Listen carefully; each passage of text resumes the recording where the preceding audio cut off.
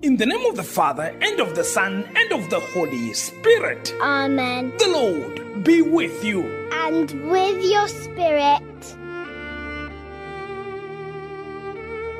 You are listening to Daily Bread Devotions with Father Eustace Siame Sdb of Don Bosco. Your word, Lord, is a lamp for my steps. Stay tuned. This is my daily bread. This is my daily bread. Your very word spoken to me. It is Tuesday, the 25th of July, 2023, 16th week in Ordinary Time, and today we celebrate the feast of Saint James Apostle. This feast is about James, the son of Zebedee and the brother of John the Apostle and Evangelist. He was present with Peter and John at the special miracles worked by the Lord at his transfiguration and in the Garden of Gethsemane. He was the first of the apostles to be put to death, as we find in Acts of the Apostles chapter 12, verse 1 to 3, around the year 42. Participating in the proclamation of the Word of God for today are the following Daily Bread members. Dr. Areta Samuel, celebrating her birthday today from Lagos, Nigeria, takes for us the first reading. Florence Matongo, celebrating her 60th birthday today from Harare, Zimbabwe, takes for us the responsorial psalm. And proclaiming the gospel is Father Philemon Ahibo from Kaduna Archdiocese in Nigeria.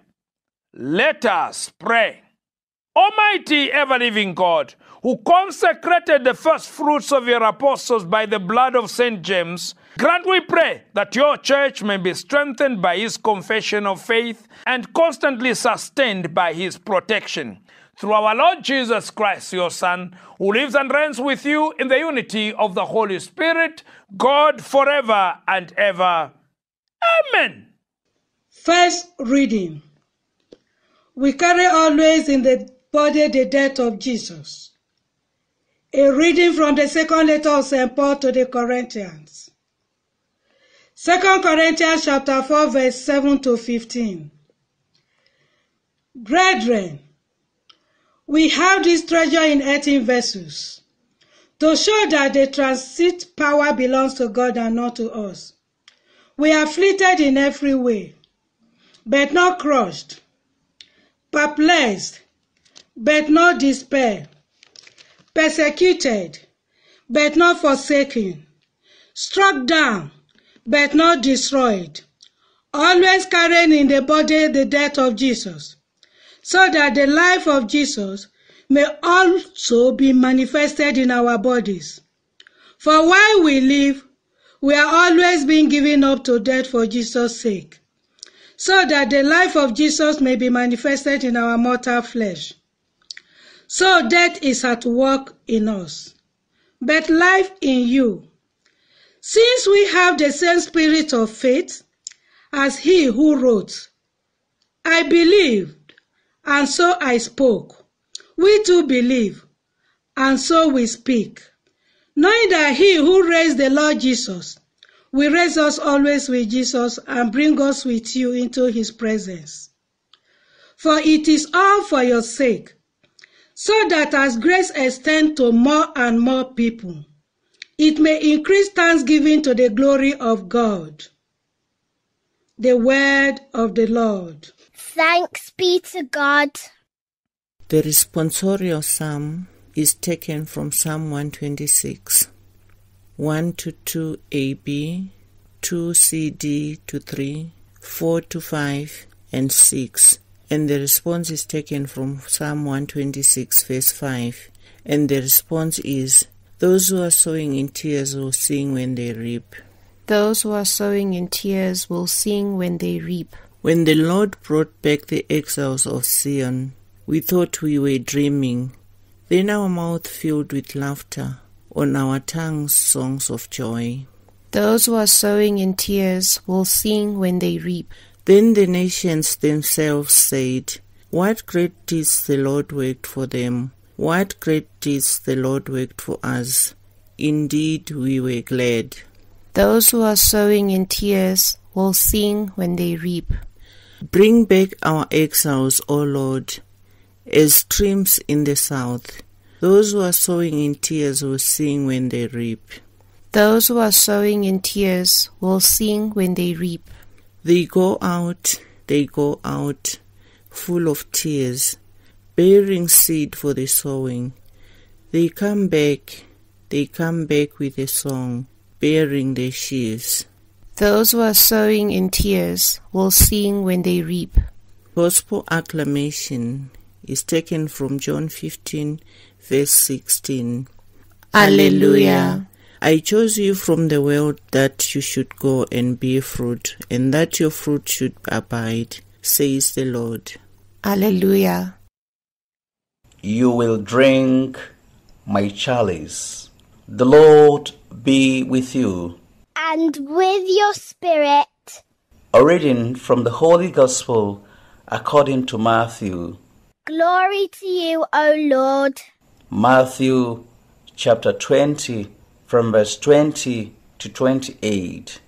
At that time, the mother of the sons of Zebedee came up to Jesus with her 2 sons, and kneeling before him, she asked him for something, and he said to her, What do you want? She said to him, Command that these 2 sons of mine may sit one at your right hand and one at your left in your kingdom. But Jesus answered, You do not know what you are asking. Are you able to drink the chalice that I am to drink? They said to him, We are able. He said to them, You will drink my chalice, but the seat at my right hand and at my left is not mine to grant, but it is for those for whom it has been prepared by my Father. And when the 10 heard it, they were indignant at the 2 brothers. But Jesus called them to him and said, You know that the rulers of the Gentiles lord it over them, and their great men exercise authority over them. It shall not be so among you, but whoever would be great among you must be your servant, and whoever will be first among you must be your slave. Even as the Son of Man came, not to be served, but to serve, and to give his life as a ransom for many. The Gospel of the Lord. Praise to you, Lord Jesus Christ. Let us say something nice about this man we are celebrating today, as in giving the profile of James. Remember, in the list of apostles is listed among the first 3, showing how this man was of great importance. In fact, with his brother James, they were surnamed sons of thunder. In Matthew chapter 17, it was Peter, James, and John that saw the Lord transfigured before them. In Mark chapter 5, it was Peter, James, and John that watched the Lord raise the little girl from the dead. In Mark chapter 14, Jesus took Peter, James, and John with himself just a little further into the Garden of Gethsemane and asked them to pray. Each of these 3 men would have a solid place in the future. Peter would become their leader. John would be the longest living apostle, would write the gospel, 3 episodes, and the book of Revelation. But James would not live long enough to minister as much as the other 2. His first distinction was to be the first martyr among the apostles. So we have this son of thunder, this man with an impulse in him, just like his brother, who wanted fire to come down on the Samaritans who refused to accept Jesus. This man was coming from a family that had a sense of direction, and for that reason, he was ready to die for Christ. Oh, we see all this in the gospel passage of today. Salome came up to Jesus. Salome was one of those people providing for the needs of Jesus, so she had access to Christ. You know, like the way it is with some of our parishioners who do provide for the material needs of our priests. There is that familiarity. There is a certain access they have to us. So they are able to make requests. They are able to ask for prayers at any time because they know they are doing something for us. They are doing something for God. And so they can come and say, Father, may you celebrate Mass for this intention and that intention. And of course, you have to celebrate because you know these people are instrumental in the spreading of the gospel. Salome is mentioned in Luke chapter 8, verse 1 to 3, among the women who ministered to Jesus. So she was able to come to Jesus and say, grant that these two sons of mine may sit one at your left and one at your right in the kingdom. Misplaced request. It doesn't mean that when you are doing something for God, that when you are working for God and serving the people of God, then you can ask for anything and everything, even what just displays your ambitious life. No, sorry. God says, you know what? This is my kingdom and this is how I operate. I am promising you something.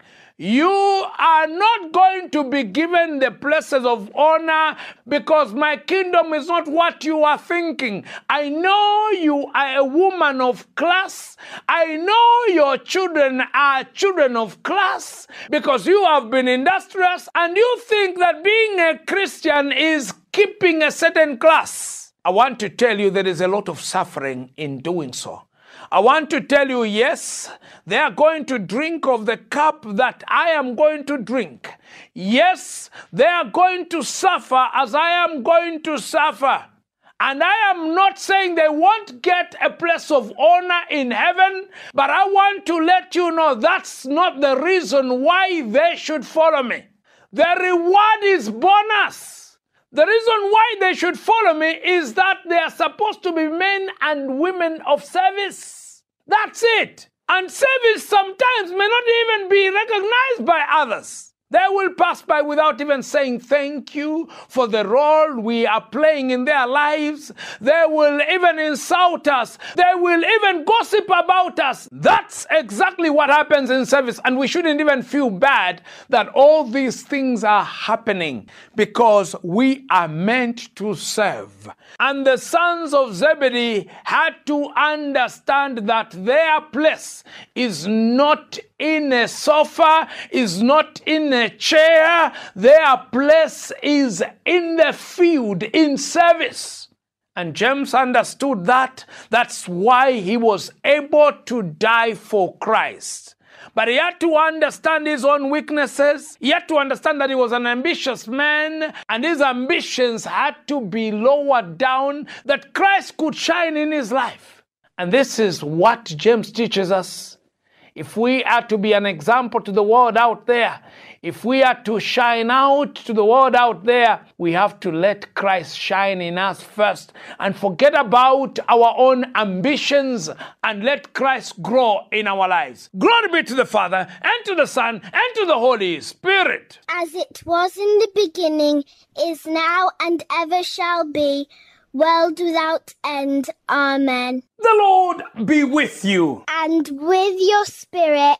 And may Almighty God bless you, the Father, and the Son, and the Holy Spirit. Amen.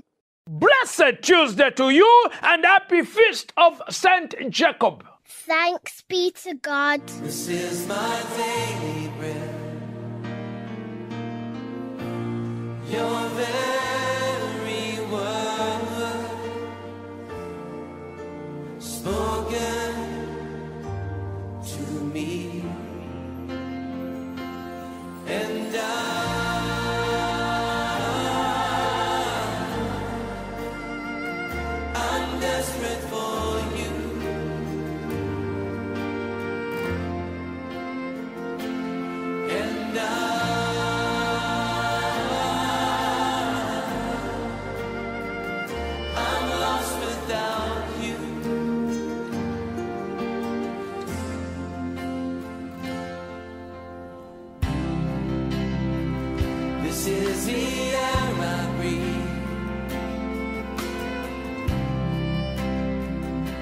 This is the air I breathe. Your holy presence living in me.